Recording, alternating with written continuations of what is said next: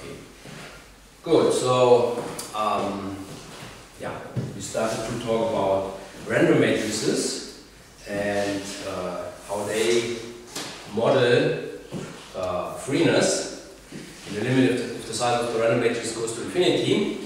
So the first thing we did was to look on the Gaussian random matrices, the Gaussian unitary ensemble. So this is the nicest random matrices we have.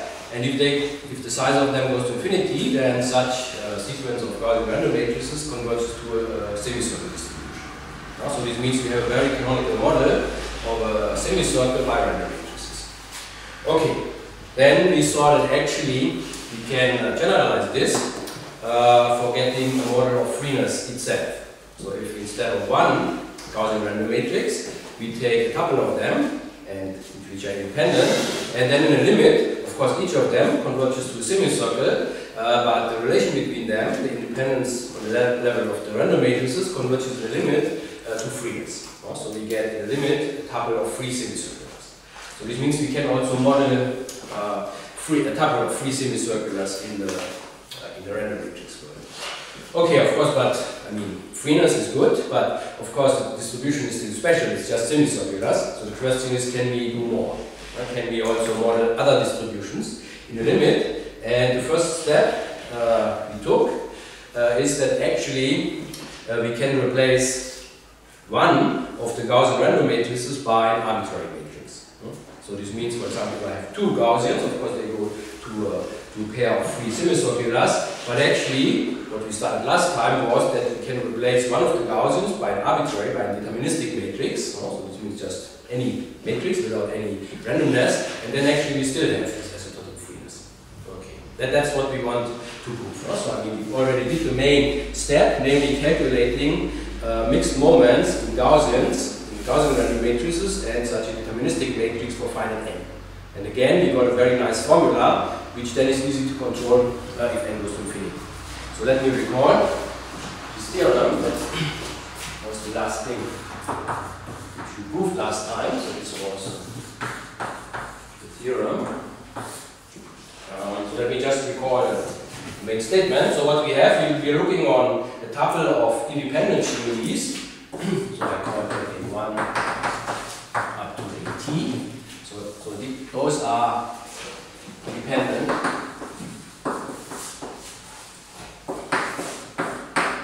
GOE n matrices. So this means they are n by n matrices. So n is fixed in this theorem. Of course, then in the next theorem we will set n to infinity, but here it is fixed. And then, in addition, we also consider a deterministic matrix. So this means we have D, and this is just an ordinary n by n matrix, where the entries are just numbers. No random variables, but just numbers. So this is a deterministic matrix.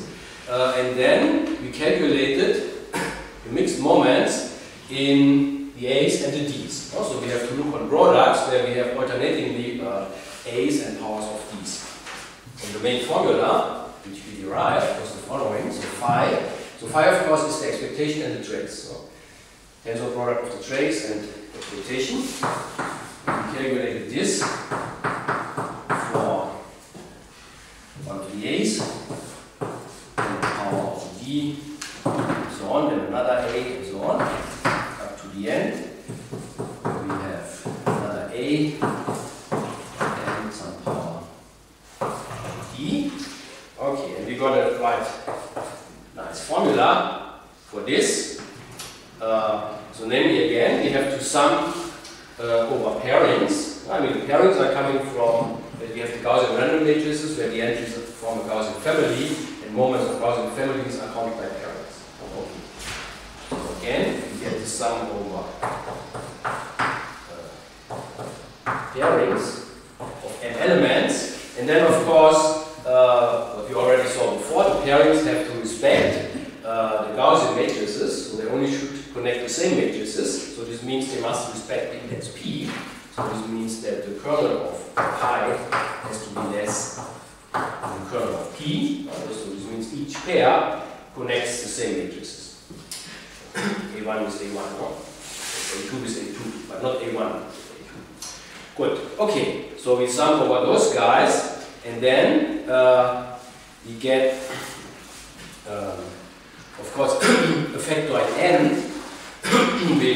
contains some information about pi. Also, this was this term which we always get in this context. So it's a number of clocks or cycles of gamma pi. So a pairing is considered as a permutation, and it is multiplied with this very special permutation, which is just a long shift, which just shifts every element by 1, and this is the number of cycles of this permutation. And then we also subtract 1 and m over 2.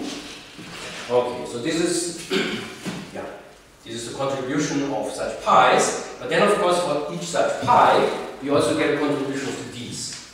And it turns out that actually this contribution is very nice, namely this is a contribution which only uses information about the trace of powers of d's. Not about really single entries of the d's, but really only the information which are our moments, namely the traces of powers. So what we get here is actually the trace, and it's actually a product of traces. Okay, which product? A product which is according to the cycles of pi gamma. So this is the number of cycles. This is the same as this, so it's more or less the same as shows up here. And this means we take a product of traces and a trace for each of the cycles. Okay, and then the trace is of course of the product of the d's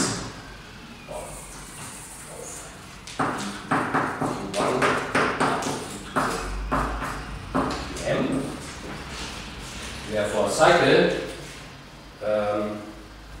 of course we only use the d's which correspond to the cycle. We multiply them and then take the trace. Okay, so that's what we proved last time. And that was the main calculation. So we use the Wick formula for those guys here, and then we are left with some summation over products of entries of the D matrices, but the main point is to see that this product of the D matrices and the summation over all the indices really is a product of traces along the cycles of this guy. Okay. I mean, that's a very nice thing, that we get really a very explicit and complete formula for those mixed moments which only involve the traces of the d's. Okay, and now of course, and this is exactly the distribution of our d's, of the matrices. Good, and now of course we want to see what happens if n goes to infinity. So this is true for any n. So D of course here is an n by n matrix, A is an n by n matrix. Now we send n to infinity. Of course the A's is then just a sequence of the GUENs, Gaussian unitary matrices. That is clear what happens to them. But of course for the D, we now have to require that we take a sequence which has a limit distribution. I mean the D we can choose arbitrary. So for each n, they can have any distribution as we like, but of course we should now, if we go to infinity, we should take a sequence where the distribution converges. And then we see that of course this converges also to something.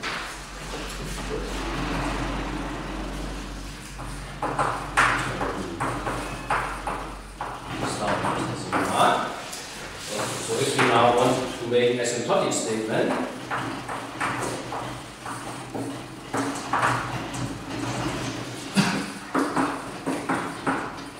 asymptotic statement in our context always means n goes to infinity, n is the size of the matrices, then of course we need a limit for these. And of course, I mean, this formula is nice, but of course for finite n it's also complicated. So I mean, for finite n, there's no freeness here. The point of course is we want to get freeness, because instead of summing over all pairings, we sum over the non-crossing ones. And if n goes to infinity, then this term really singles out the non-crossing terms. So for finite n, even though we have an explicit formula, this is a complicated formula and it's maybe not so useful. It only really gets useful in the limit, because then we see that we have freeness around. And freeness is something we can deal with and calculate. Okay, so but of course for such an asymptotic statement, we need of course that these which we consider, maybe now I put subindex n there, just indicate that we have for each n we have such a matrix such that those have a limit. Of distribution. And the distribution is the only thing we care about. Okay, so this means that the moments have to converge. So I have a limit in distribution. This means we have to assume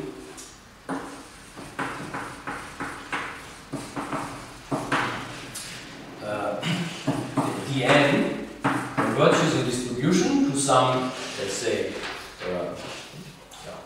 random variable little d distribution, which of course just means the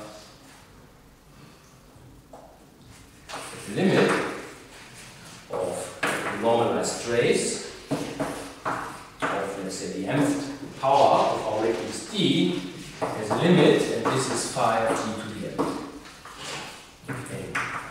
Goes to infinity for all.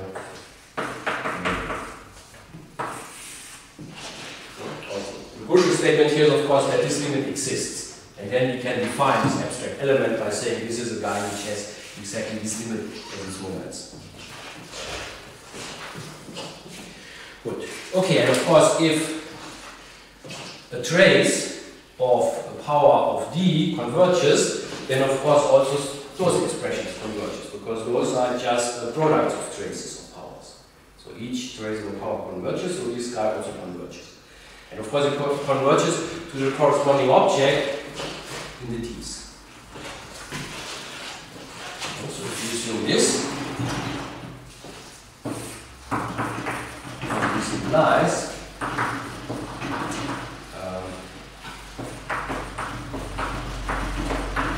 also this expression shown up there, which is so this also has a limit. So the limit of this expression, the trace of gamma pi of power q1 of d up to the power qm of d, that this goes to the corresponding expression in terms of the t's. So which then of course I write as phi gamma of d q1 up to d qm.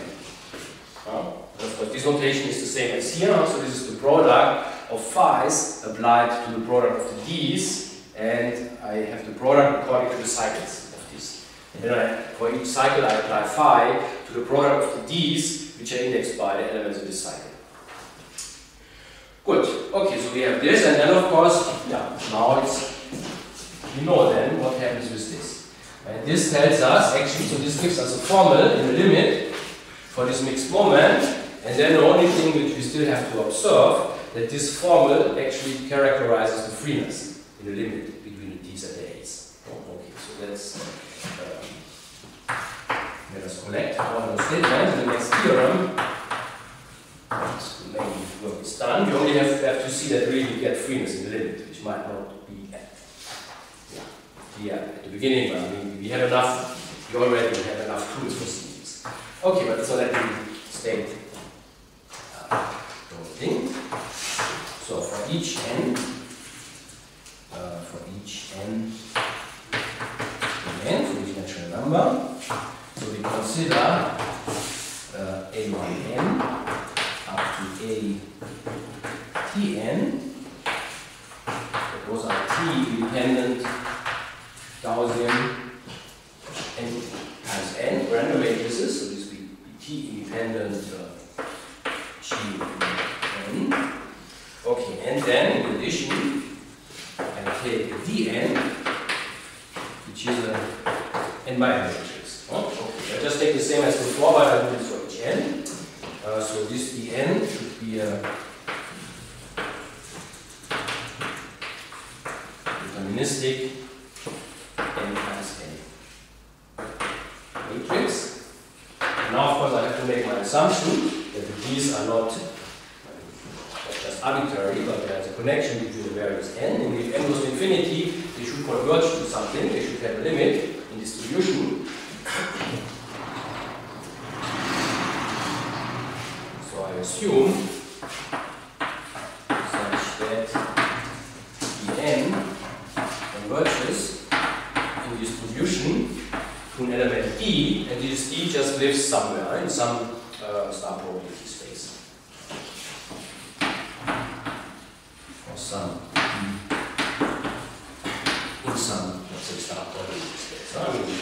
not really important. Because the main information is just about the moments of those guys, distribution. Okay, and then of course we have the limit of our Gaussian random matrices is then given as the limit of those formulas.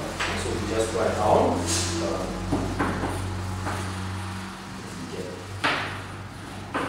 that's the limit of this formula. So then we have, from the same assumptions as we have here, for all n, also we want to multiply m, a's, and d's, and we have to choose indices, we take all possibilities for, let's say, the powers of these, q1 to qm, those are n0, so this means the power is to be 0, which allows us that we don't have to take powers of the a's, but we can just, if one of these is one of the powers is 0, then d to the 0 is 1, and then I actually can also have powers of the a's. Good, okay, so this is n0, and for all choices of the indices of my Gaussian random matrices, so for all p's, which are between 1 and t. 1, p, n, v1 and t. Okay, so for all such choices, we have that the limit n going to infinity of phi, and this is of course the expectation of the trace of our product of an p1, d, and q1 multiplied and so on up to an m times dn to the power qm, okay, such that this limit is given by a nice formula, the limit of this. So we are summing over a priori pairings, but then of course, if I'm taking the limit n goes to infinity, then this guy here goes either to 0 or 1, and it goes to 0 if my pairing is a crossing pairing, and it goes to 1 if this is not crossing. Also, this means this terminal limit has the effect that the summation over all pairings actually is only exactly a summation over non-crossing pairings. So I get here sum of the non-crossing pairings of m elements, and of course I still have this condition that this pairing, this non-crossing pairing, must respect the indices of the a's, so pi must be smaller than the kernel of p. Okay, and for each such pairing makes a contribution. Okay, and this contribution we already have taken care of, so we just get the limit of this, but this is now just the corresponding phi expression. So I get here is phi of pi gamma d to the q1 to d to the qa. Okay, so this is our main formula that we call it star. Good. Okay, so this tells us how to calculate the mixed moments in the limit, but now I also claim that this actually is a formula which tells me that the d's and the s in the limit are free. So this is also still part of the theorem, and that's the only thing we still have to see.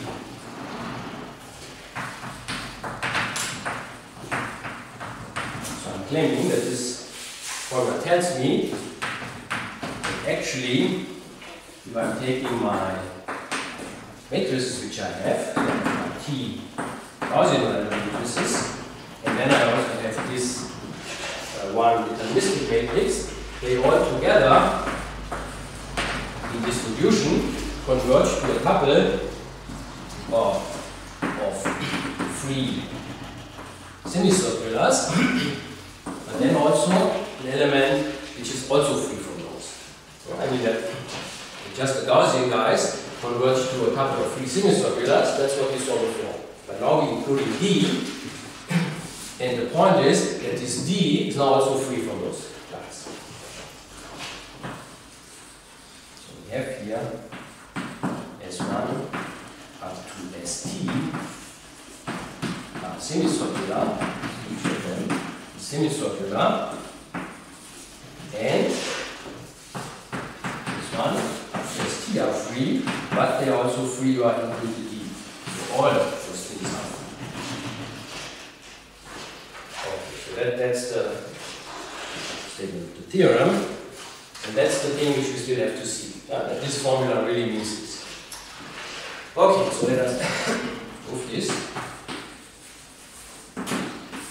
Okay, so I mean this formula is clear. And this is just taking the limit of this formula. So the limit formula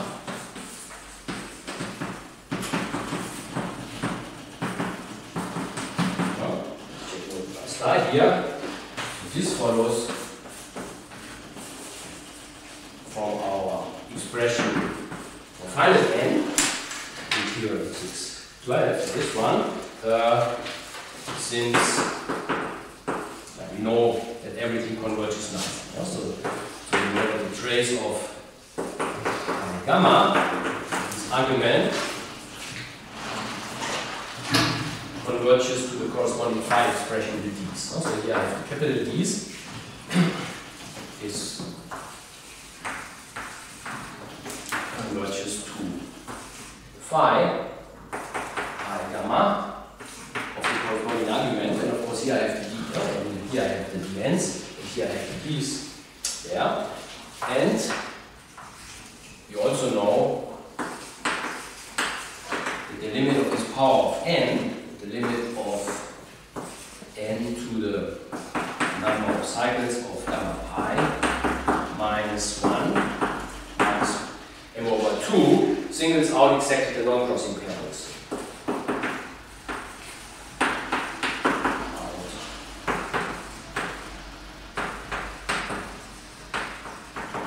Non-crossing parallels.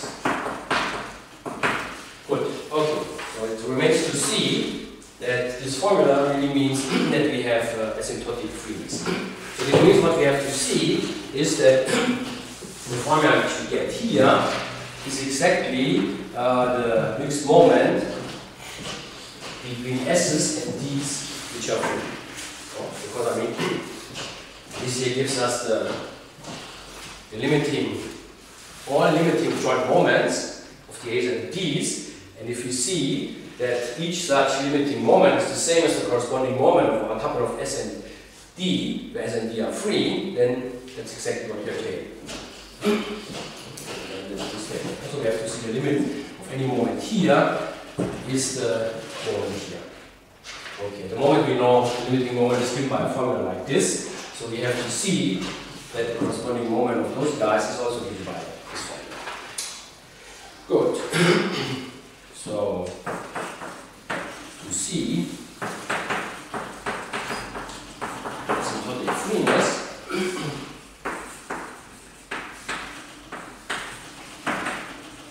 between the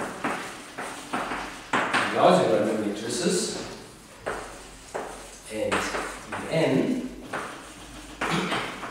one has to recall and then one has to calculate the mixed moments. So this is something which maybe in a different context we did something like this, but maybe let us do it again. So namely what we have here is essentially we have a joint moment which is given by an alternating product of two guys. So in the limit we should then get a moment where we have alternating the elements which should be free. And for this, at some point in the context of looking on this compression of things, we talk about this, but let us do this again. And see if this really fits.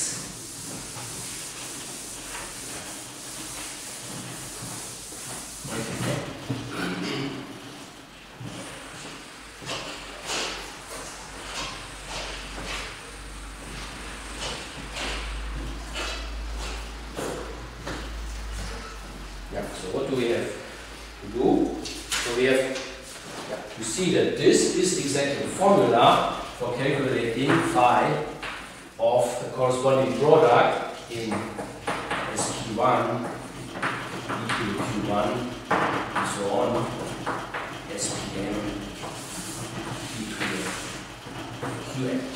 Oh, okay. So I'm claiming that the A's and the D's correspond to the S and the D, so I have to see the limit of this moment is exactly this one, where the S and the D's are free. Okay, now let us see how to calculate such a moment using the fact, such a moment in terms of the moments of the D's. Because that's what this formula is telling us. And so in order to do this, we use the moment cumulant formula. So this is now a question in free probability. There's nothing to do anymore with these matrices. It's just a question, how do I calculate such a mixed moment in variables where the S's are free semicirculars, and then I have a D which is also free. But the otherwise can be as an arbitrary distribution. And this mixed moment must be given in terms of the moments of the D's. And what is this formula? To get this, we use the moment cumulant formula. And it's good to use cumulants because for the S's, the cumulants are easy. Okay, so this is the sum over all non-crossing partitions of 2m elements. I mean, I'm multiplying here 2m factors. I mean, d to the power is just one term. I'm not splitting this into product. So I'm just multiplying here 2m terms. Okay, so then the moment of this is given by summing over non-crossing partitions, and then I get a cumulant for each of those partitions, and I take the cumulant of those arguments. So I take here as P1, comma, Q1, comma, S2, comma, D2, Q2, comma, and so on, up to S, Pm, D2, Q.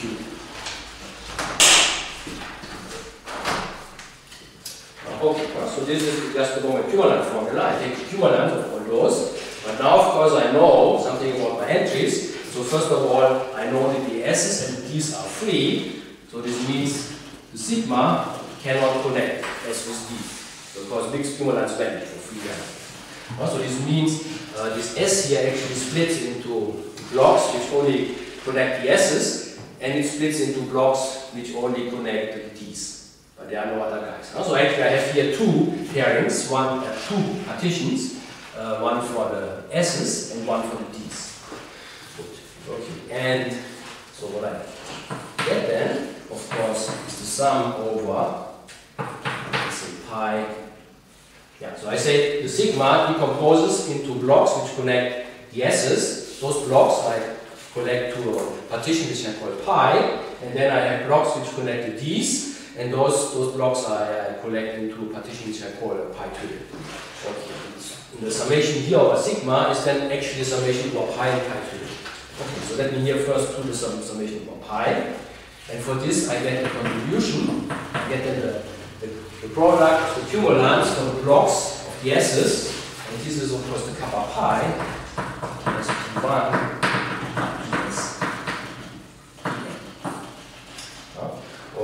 And then I also now do the summation over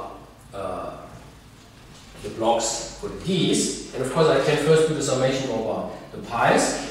For a fixed pi I get this contribution, and then I'm summing over all pi twiddle which are compatible with this. So I'm summing over pi twiddle, which is a non-crossing partition of m elements. I mean, they are only connecting m elements. So sigma connects two m elements, pi connects the m s's, and pi twiddle connects the m d's. Okay, and for those I get here the contribution kappa pi twiddle of d q1 to d qn.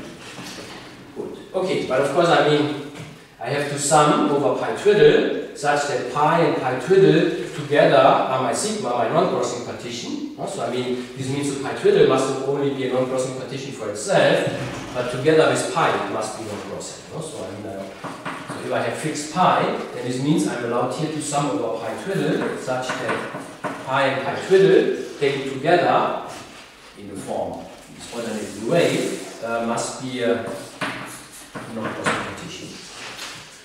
Good. Okay, but now we can observe a few things. First of all, this formula, using this formula is very good if I have the S's here, because for the S's the cumulants are very similar. I mean, namely for the S's, for a semicircular element, only the second cumulant is equal to 1. Which means that actually I'm summing here not over all non-crossing partitions, but only over pairings. Because this thing here, this is 1 if pi is actually non-crossing pairing. And actually, because I have different S's here, which are free, I must also respect the p. So actually, I also think that the kernel of pi, of p, is bigger than pi. Okay. Otherwise, it is 0. So this means the summation here is actually summation over non-crossing pairings. Not over partitions, but non-crossing pairings, and they must also satisfy this, that the kernel of p is bigger than pi. And now you already see that we are not so far away from it. Okay, so this means here I'm just summing over non-crossing pairings. The cumulants of the semicirculars just make the convolution 1 for those. So I'm just left with this sum here.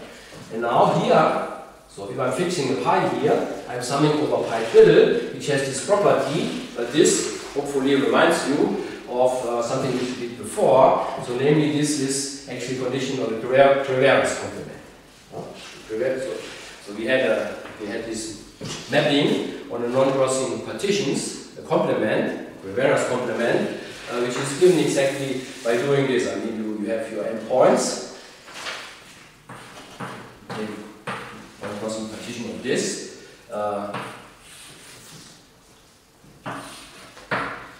And then you take the complement by looking at points which are sitting in between, and you take the maximal non-crossing partition, which you can do here without having crossing this original one.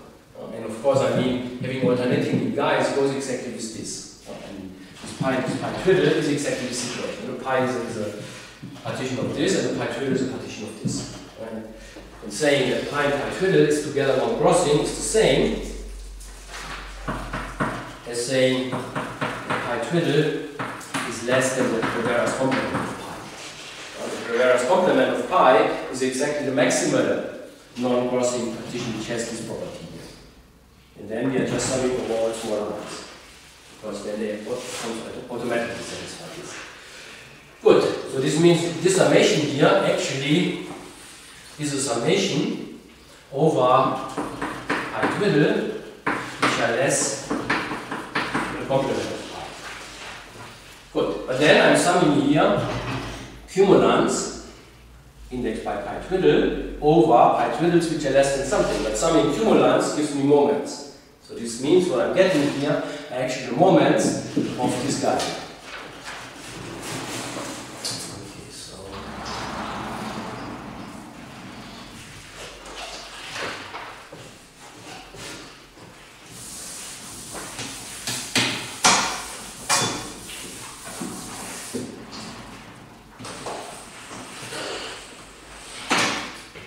So what I have here is now actually, okay, so I have the summation of the pi's. We have seen they are just non-crossing pairings, which must respect the kernel of p, or you collect the same p's. Okay, for such a pi, I'm summing over the k pi twiddle over all pi twiddle which are less than the complement of pi. But the summation over the cumulants gives me phi of this partition.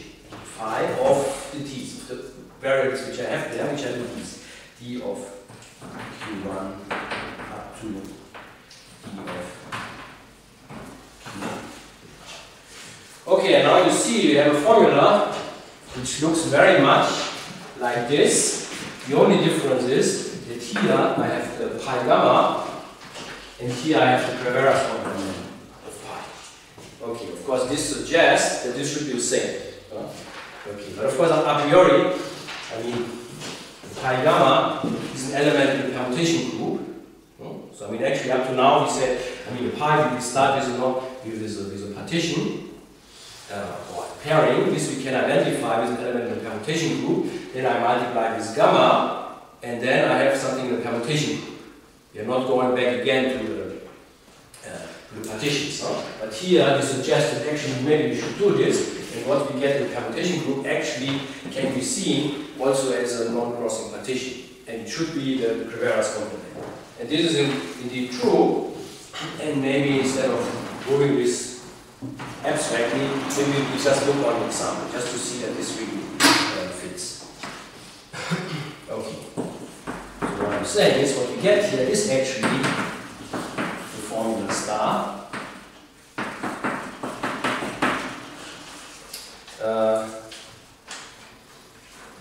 Divided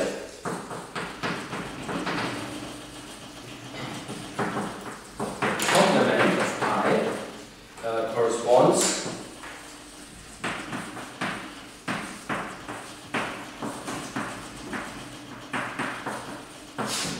as a permutation to pi gamma.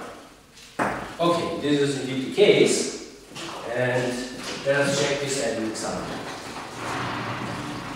Maybe we can do something general in the assignment of this.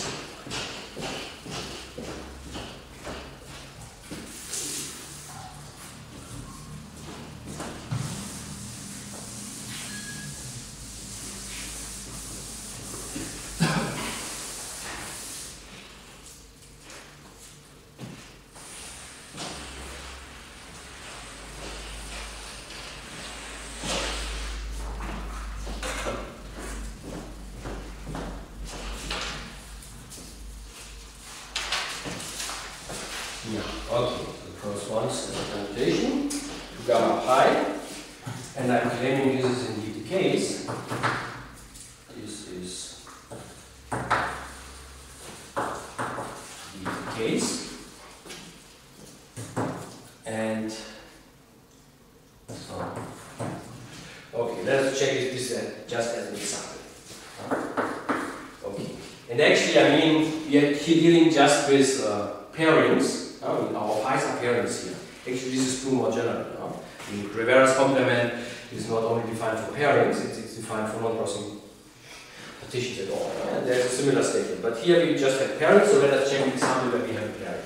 So let's take pi, for example, 1, 2, 3, 6, 4, 5, 7, 8. So this is a non-crossing partition of 8 elements, actually non-crossing pairing. So it looks like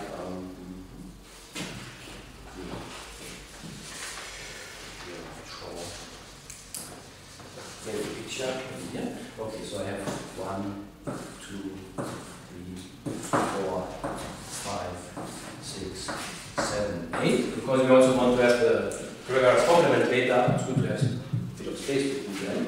Okay, so this is just this pairing. So I'm connecting 1 and 2, 4 and 5, 7 and 8, and yeah, 3 and 6. Okay, that's my pi.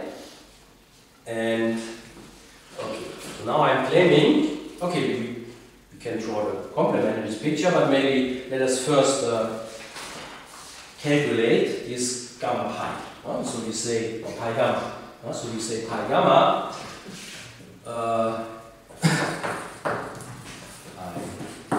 Gamma should correspond to the complement. So what is pi gamma? I mean, gamma is just a shift. Gamma says 1, 2, 3, and so on. So what does pi gamma do? So to 1, I mean 1 goes to 2, and 2 goes to 1. So 1 is actually a fixed point of gamma pi. Then what happens to 2? 2 goes to 3, 3 goes to 6. Okay, what happens to 6? 6 goes to 7, like gamma, and 7 goes to 3. And no, 7 goes to 8. 7 goes to 8. 8 goes to 1, and 1 goes to 2, so we are back. So we have here a cycle. Cycle of 3 elements. 2 goes to 6, 6 to 8, and 8 to 2. Okay, so we have 1, 2, that is 3. What happens to 3? 3 goes to 4, and gamma, and 4 goes to 5. Then 5 goes to 6, and 6 goes to 3.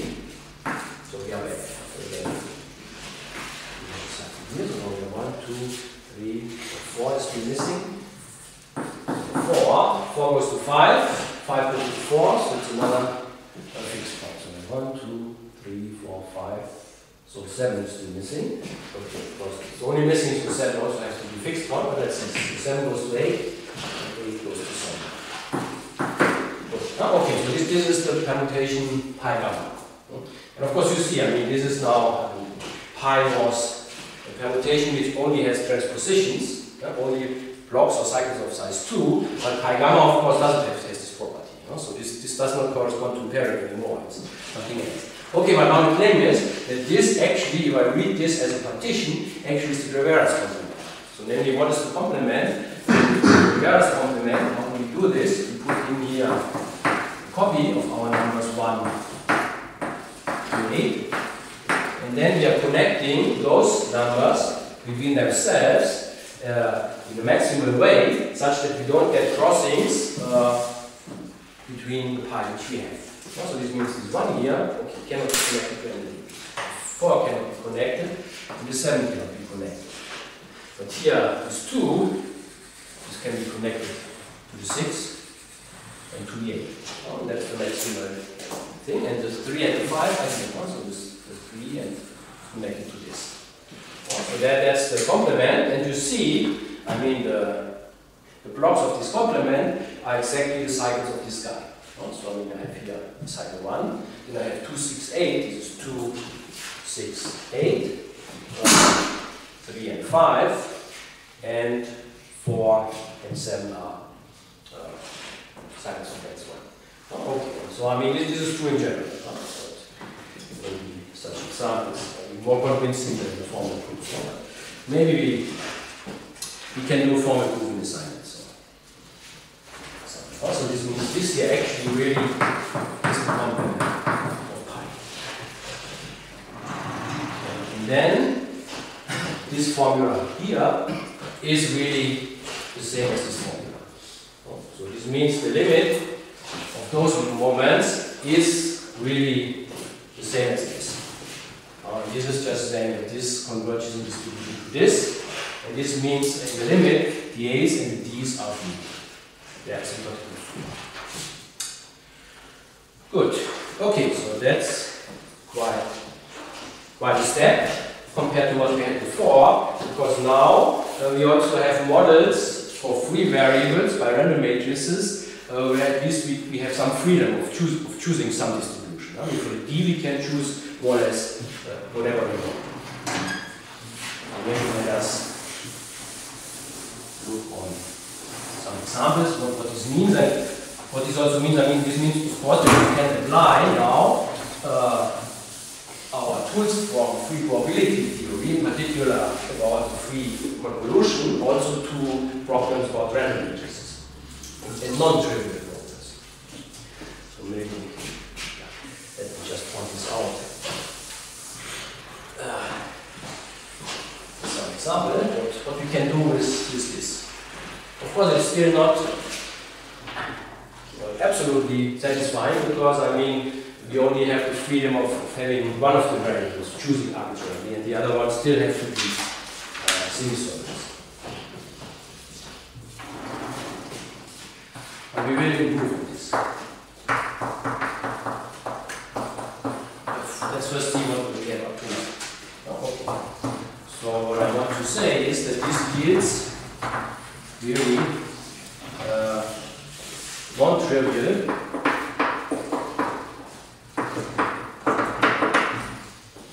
results for the eigenvalue distribution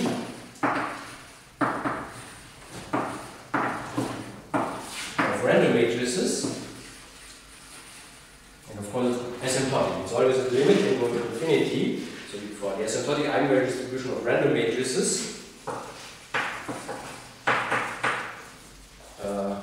via free convolution.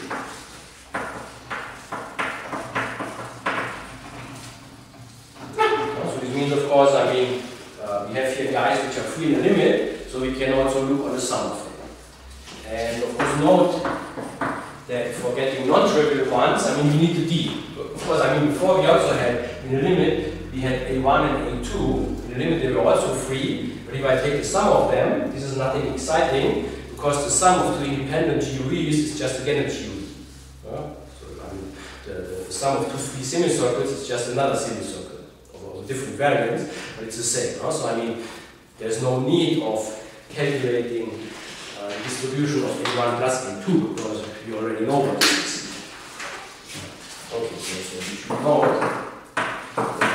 if we only have our Gaussian random matrices, then of course we could look on A1 plus A2 for two independent GUE, but this is not very interesting. So this is not very interesting, because this sum, of course, if you take the sum of such GUEs, I mean, you're summing in the entries, you're summing independent Gaussians, and this is just again another Gaussian. So I mean, this sum really as a random matrix is just again a GUE n, just a changed covariance. So because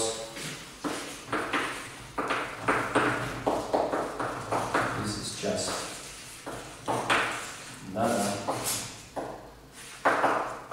GUEn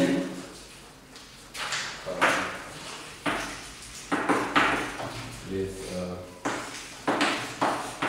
different variants. Okay, but more interesting is now if I do the same by adding an A with a D. So more interesting.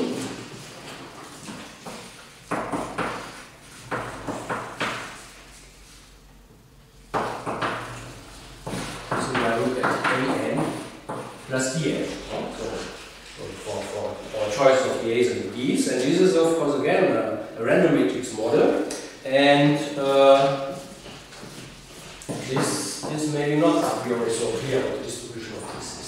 So we look at this for A and GE, and Dn is just a deterministic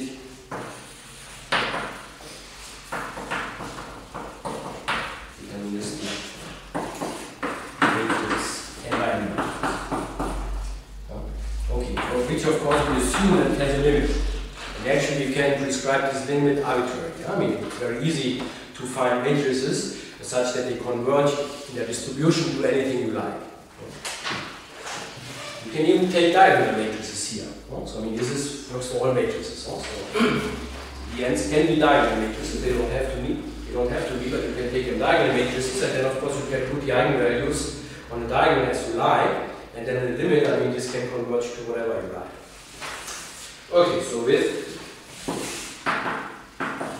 limit distribution, so this limit dn converges to d in the limit. Good. But then of course the an plus the dn converges in the limit to an s plus d, where s and d are free.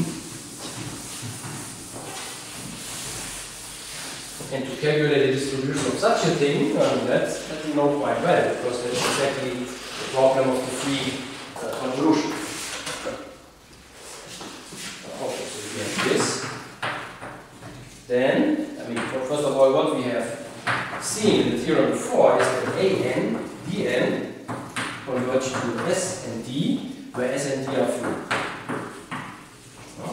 That's our main theorem here. And now, of course, this includes, as a very special case, that if I'm looking on an plus dn, then this converges to s plus d. I mean, even much more general, any monomial or any polynomial in the a's and the d's converges to the corresponding polynomial in the s and the d's. Okay, for the matrices goes to s and d. So this means in particular, an plus dn converges s plus d. Okay, but this means that the limiting eigenvalue distribution of this is given by the distribution of this. So this distribution is now a free convolution of this and this.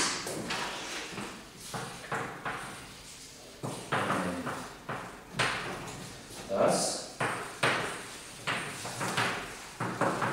limiting eigenvalue distribution. I mean, what we are doing here is really taking the average limiting eigenvalue distribution, but I told you all these theorems are also true in a almost sure sense. So, what we have proved here is the average. Maybe in particular, if you do concrete calculations and you're looking on eigenvalue histograms of random matrices, maybe it's more impressive if you do it almost surely. So this limiting eigenvalue distribution is given by the semicircle, and that's the distribution of S, and plus the free convolution of mu d. And mu d you can prescribe as you like. So you can use. Okay, and such distributions are calculated also in classical random matrix theory. So I mean, you can also do it directly without using free probability, but free probability gives you a very conceptual way for doing things like this, and in particular, you can generalize it to much more general situations, which are very maybe hard to address directly. Good. Okay. As a second example, maybe we can observe a little bit more. Right? So I mean, this here somehow gives the idea, okay, what we can do here is in a limit, we can model a semicircle and something arbitrary, which are free by random matrices. But actually, if you look a little bit closer on what we did here, actually we can do a bit more. So namely, when I calculated the mixed moments of my random matrices, so I took powers of the d's. But actually, I mean, this d to the q1, this was just any matrix, and it's not really important that I had here powers of the same matrix. So actually, I could just say I have here a matrix, I have here another matrix, and here another matrix. Also, actually, I could choose the d's also as arbitrary matrices. I mean, in the proof, it never showed up that those are really the powers of some d. It were just matrices where we gave names to their entries. Okay, so actually what we have done here is a little bit more general. So note that according to the proof of our theorem, this 14, these powers of these which appear there in our mixed moment do not really need to be powers of one deterministic matrix D, but we can choose actually there, we can choose arbitrary matrices, M arbitrary matrices. But can actually be M arbitrary deterministic matrices. Okay, so maybe one special example is that actually I could take, let's say, two deterministic matrices, and then I take powers of them, and I do this alternatingly. Okay. So, for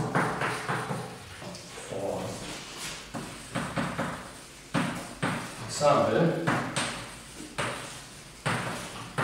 we can take alternatingly powers of two deterministic matrices.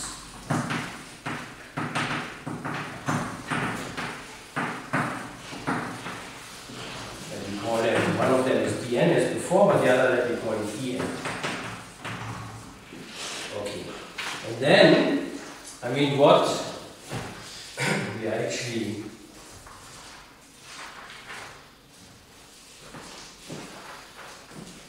or maybe actually not alternatingly, but I mean some of the guys here are powers of D and some of the guys are powers of E.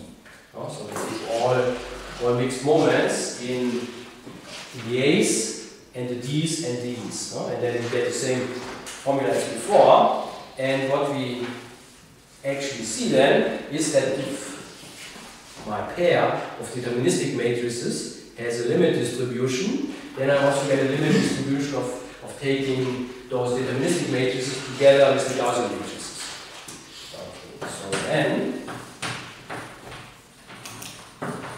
under the assumption that my pair of En and En converges,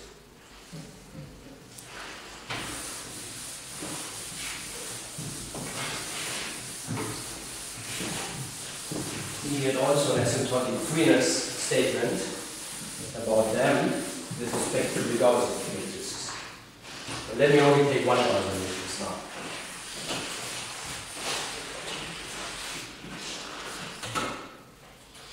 Okay, so then under the assumption that the pair En limit distribution. So you see that En this converges to a limit, which let's say you know by D and E. So any mixed moment in them is in the limit the corresponding mixed moment in D and E.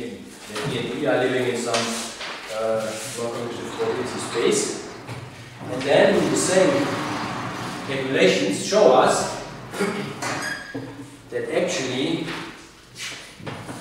then we get that if I now include the A's, so I look on AN, DN, and EN, which means I'm looking on all joint moments, the A's, the D's, and the E's, that this converges in the limit to a moment in S, D, and E, where now of course D and E are the limit of this, S is the limit of this, so it's a semicircle, but what this theorem shows us, that this S is free from this. So the S and the DE are free. Of course the D and the E are not free among themselves, because they are the limit of this guy, which are usually not free the limit. But we are saying that this is free from this, which means that unitary algebra, which is generated by those guys, is free from algebra generated by this. Good. Okay. But then maybe we can also change the perspective a little bit. So if I know that S is free from those two guys, then actually, if I know that S and the D and the E are free, this actually implies, and this is something which we did in some version in exercise, so this was exercise 3 in assignment 6, actually SDS and E are also free. Okay, so I know S is free from those guys, and D and E of course are not free. But if I replace D by SDS, then this guy becomes free from this guy. Because essentially S prevents that D ever sees E. You do the moment or cumulative calculations, you see that, in those calculations, the D will never meet the E. Because the S separates those guys, it makes them free. And it's important, it's important here that the S is a semicircle, or at least the even distribution. But so you see, we can now get asymptotic freeness statement about two elements which might have more general distributions. Because this of course is E, this is we can choose arbitrarily. This is now something which is not totally arbitrary, but the D can be chosen arbitrarily. So this means this is now not just a semicircle distribution, but we have more flexibility here. So random matrix language, so what we see here is that, so I mean this of course is the limit of an, dn, an, so that this taken together with en converges, of course this converges to a to s, ds, and this converges to one e, and according to what we have seen there, those guys are free. Okay. So this means we can also model more general freeness situations by random matrices. Again, we are not absolute. It's not that we can prescribe any distribution for this, because this is now again, this is something special. Those are variables which are of a special type, but we also saw before. Those are actually special compound Poisson distributions, which we also had in some of our assignments.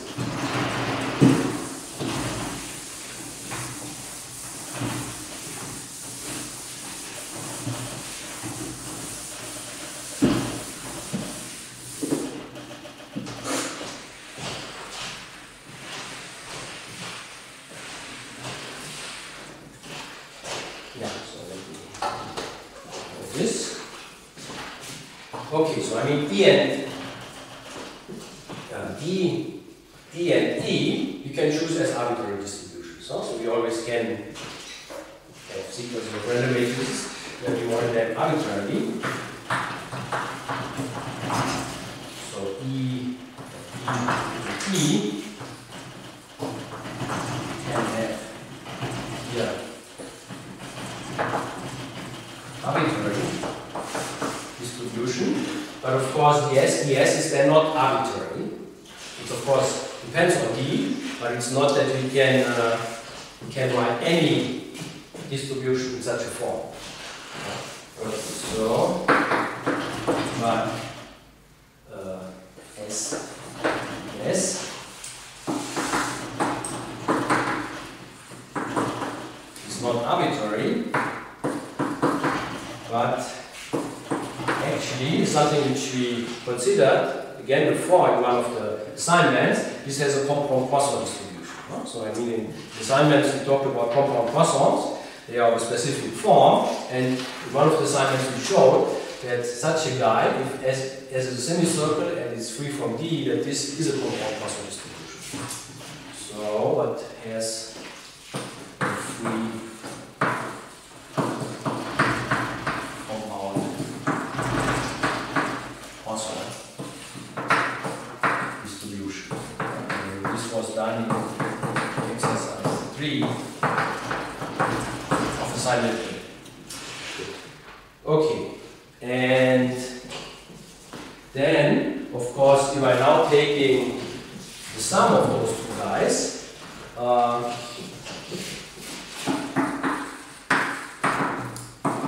this means the limiting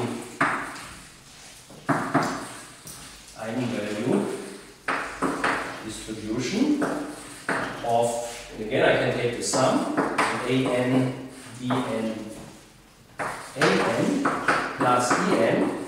So those are guys which asymptotically are free. So I know I can calculate the limiting eigenvalue distribution of this by the free convolution.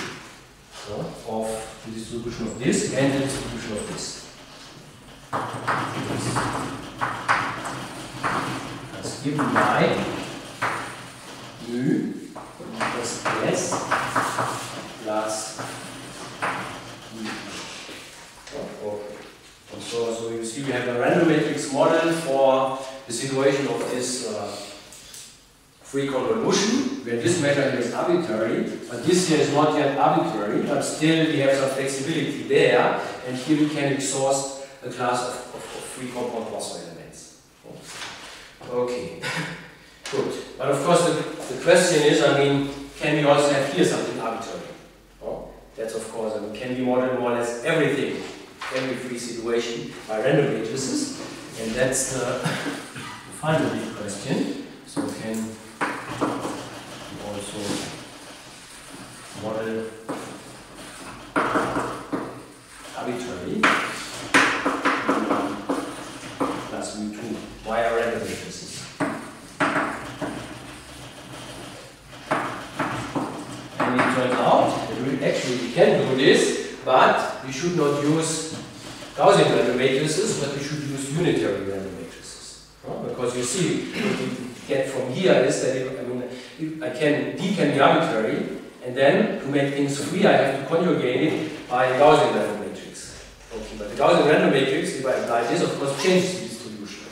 The distribution of this is not the distribution of D anymore, but something calculated from this. So if you could do a similar thing, where you replace ds by something which makes things free in a limit, but does not change the distribution to D itself, then of course this would be very good. And of course it's unitary matrices which don't change the distribution. Because our distribution is given by moments, and if I do a conjugation by unitary matrices, I'm not changing the moments. I'm not changing the traces. Okay. That's the reason that we should now look for unitary ties. So for this,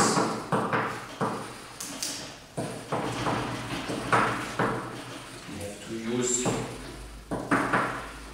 unitary random matrices.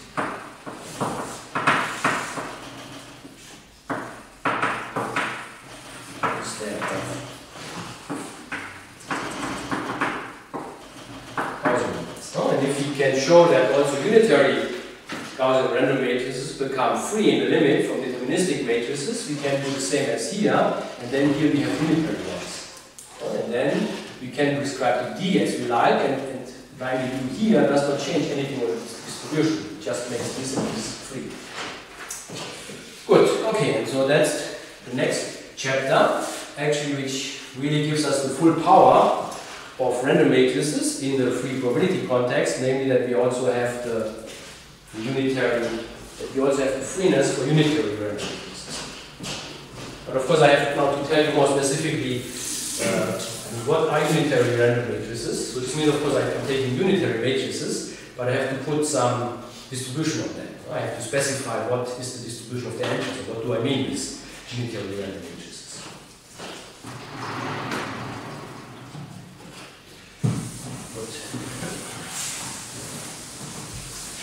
And more specifically, so we are using high unitary random matrices because we are using a kind of parameter on the unitary field.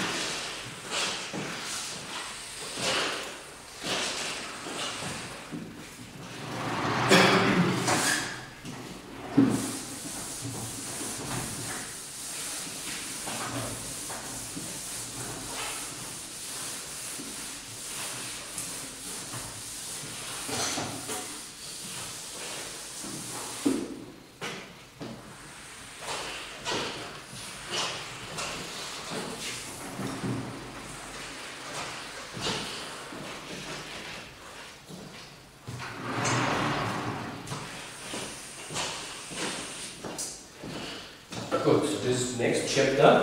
So there we are doing similar things, what we did with the Gaussian random matrices, but it will now be about unitary matrices. So we have unitary random matrices, and again we will show that we have asymptotic freeness between independent guys of those, but also in particular including deterministic one. And asymptotic freeness. Good, so I should maybe right away define what do I mean with a unitary random matrix. Actually, more precisely, will be a high unitary random matrix. Okay, so those are, of course, unitary matrices. So let me look on the set of the unitary n by n matrices. So UN are unitary n by n matrices, so those are U's matrices, it's complex entries, which are unitary. So this means U star is equal to the identity, and then necessarily also U star U is equal to 1. So this should just be the set unitary n by n matrices. Good. Okay. And then, of course, this UN is now a group. This has a nice, with respect to multiplication, with respect to matrix multiplication, the product of two unitary matrices is again a unitary matrix. So this actually is a group, it's a compact group, and yeah, this means there exists a H measure. Okay, so this is a result from basically theory. So compact groups have a specific measure on them. I mean, it's a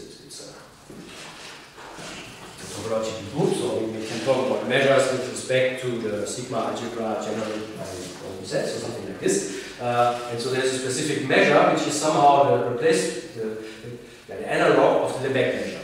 I mean, R is also not a compact, or locally compact, is also a nice group, and it has a specific measure. The Lebesgue measure is somehow special among all the measures on R because it has the property that it is invariant under shifting. Right? It's invariant under group operation. Okay. And the same is true on any locally compact group, or in particular on compact groups. We have a H measure which is invariant under shifting by group operation. So it's the analog of the Lebesgue measure. Okay. So any compact group has this, in particular the group for the UN. So then N is, of course, with respect to matrix multiplication,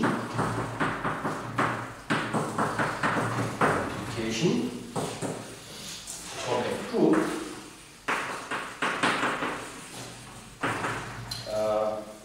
and thus, by general theory, it exists a H measure. Something which is called H measure in this context. So the Lebesgue measure is a H measure for R with the additive group structure. Okay, so there's a H measure, lambda. And being a H measure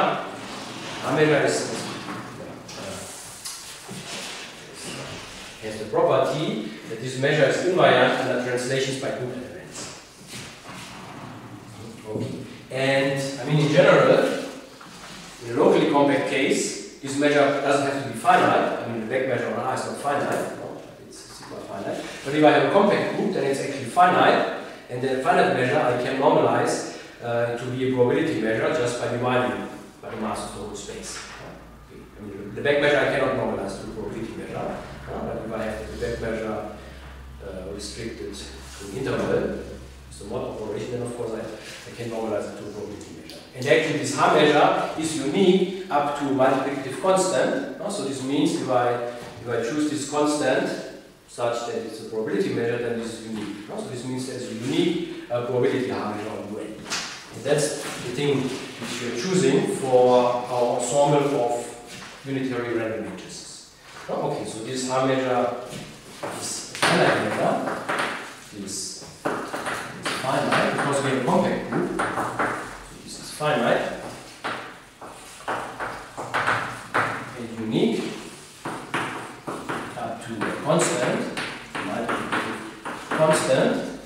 So this means we can normalize it.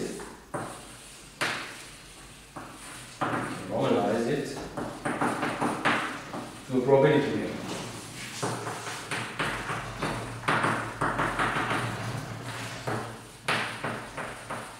We have a probability measure on UN, on a set of unitary matrices. Okay, and now if I'm talking about high unitary random matrices, then I mean those are matrices, unitary matrices, where I've put this H measure on the set of unitary matrices. So everything is now with respect to this H measure. So random matrices distributed according to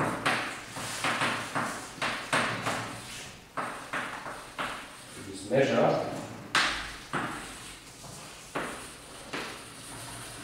in we call it unitary random matrices. Okay, that's the random matrices we want to consider. That's the replacement of the Gaussian random matrices. Okay, and maybe let me also make a definition. I mean, of course, this is now a measure on the set of matrices. So this measure contains all information about all the entries of my matrices. Like in the Gaussian case. I mean, you specify the distribution of all the entries. This also specifies the distribution of all entries, but in an abstract way. I mean, at the moment we have no idea what this really is, and we have to understand this a little bit more. But of course, I mean, if we are talking now about the distribution of such a guy, then we are just looking for the trace and the average with respect to this. And the question is, so what is such a guy abstractly? And it turns out that this is something which we also already had, at least in some assignment, namely this is a high unitary element. So let me also make the definition here. What is this? So this is the unitary U in the star probability space.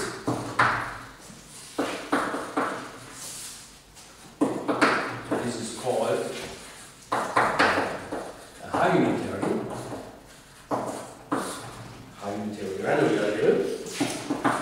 If we have, so of course it's unitary, so U star is 1, and U star U is equal to 1. But we also require something about moments. So really high unitary means that we say something about moments. So namely, what we want is that all non-trivial moments are equal to 0.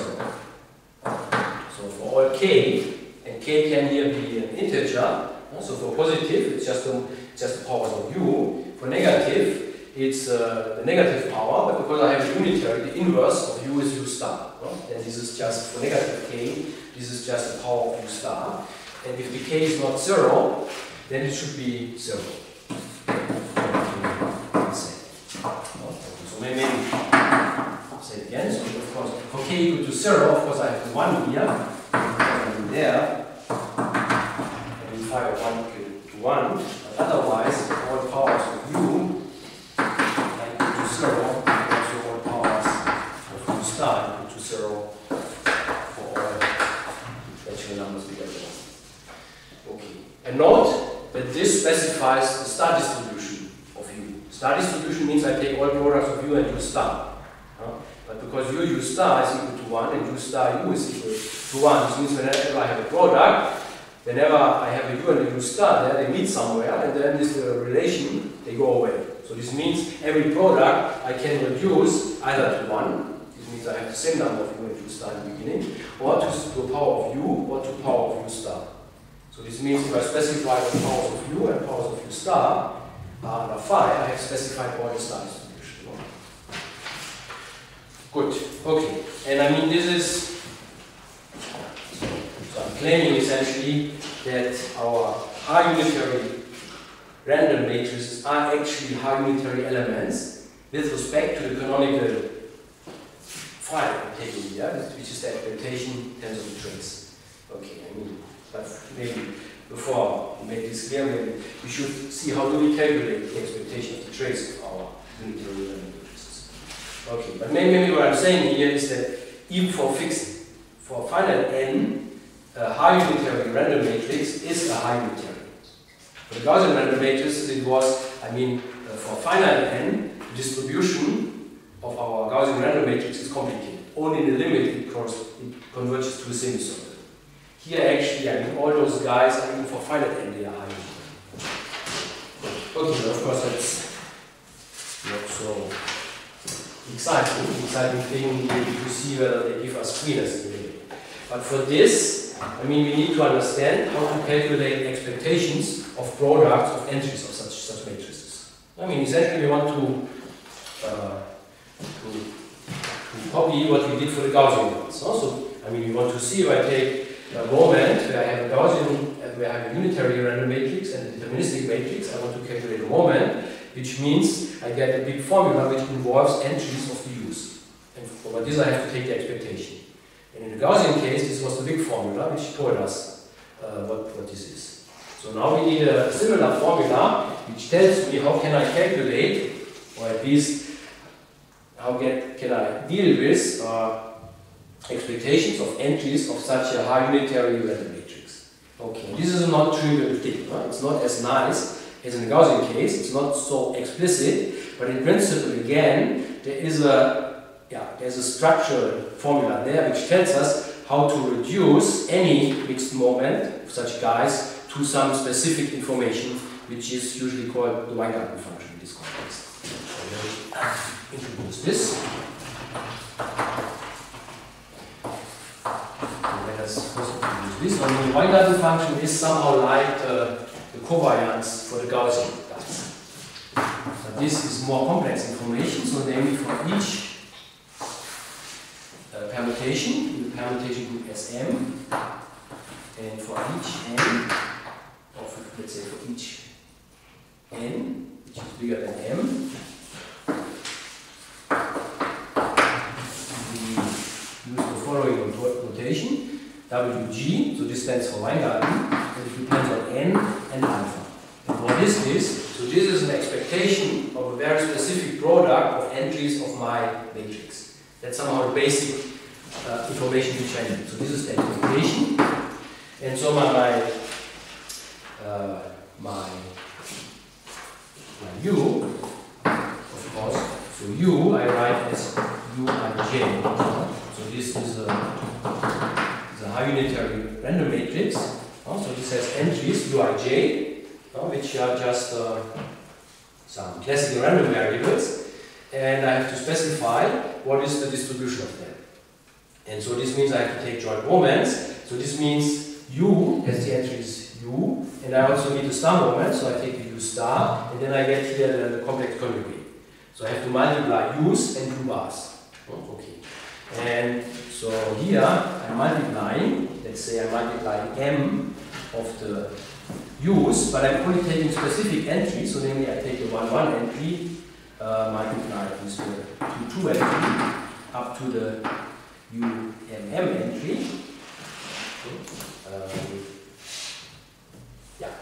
So you see m is less than n, so I have at least so many different u's. So that's the reason why I choose this. And then I'm multiplying it with the conjugate, with the u bar. And for the u bar, I also take the first index is 1, 2, 3 up to m, but the second index now can be a permutation of 1 up to m. This permutation is given by alpha.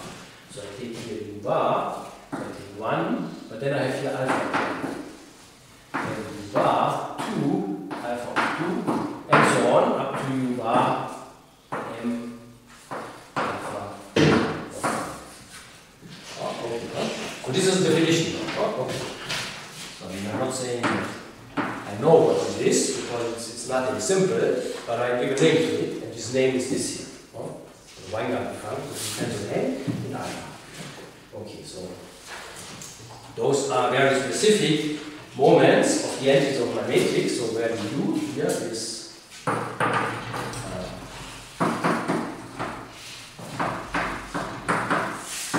unitary n times n random matrix.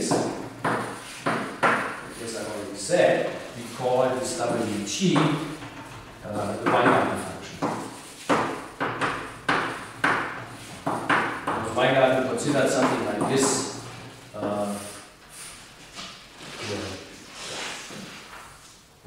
In the physical context, so he's a physicist, but in the 60s or 70s he introduced this object in some context. Good. Okay, and yeah, so I mean, this will be a crucial ingredient for our moment calculations. And I mean, for this we have to know a few facts about this. Okay, so I give you now the two main facts which we have to know about the Weingarten function, and I'm not going to prove those things. I mean, it's not as straightforward as the big formula. For the Gaussian case, I mean, we could do it, but it would take us maybe 1 or 2 lectures. I don't want better time for this. I'm just giving you the facts which we're going to use. There are two things which we need. I mean, one thing is that this Weingarten function is somehow a special kind of information about moments of the use. And in analogy with the Gaussian case, you should think of this, that this is like the information which we had there for the covariance. No? And the covariance was only the second moments. No? And here, of course, this is more moments. It's not just second moments, it's more. But for very specific choice of indices. No?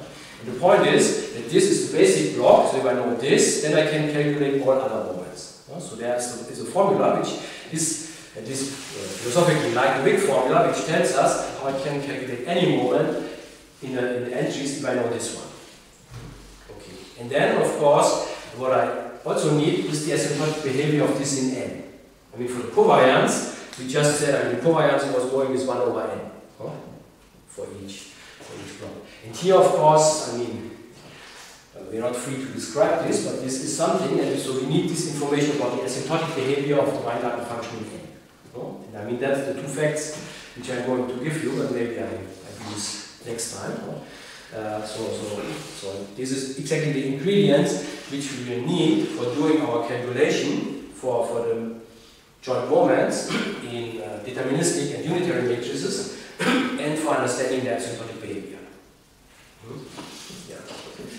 Okay, but so I think we leave it like this, and next time I will give you the precise statements. But you should have the idea the Weingarten function is maybe like the covariance for the Gaussian ones, and then we have a big formula which tells us how, if I know this, how I can calculate everything else, and then I also have some information about how this behaves asymptotically in n, which allows me to see the limit n goes to infinity of the formulas which you are going to derive. Good, but that's enough for today.